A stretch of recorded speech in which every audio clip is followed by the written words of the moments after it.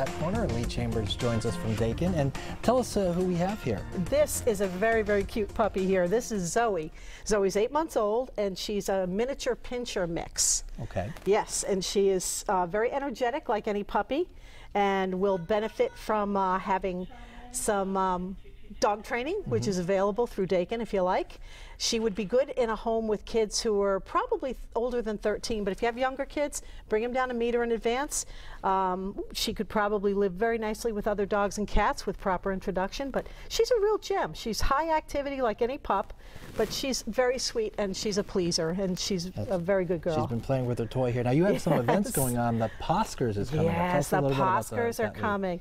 The Poskers is going to be Dakin's biggest fundraiser of the year. It's February 28th at the Mass Mutual Center in Springfield, and we are going to have a really fun red carpet VIP fashion show with local celebs with rescue dogs.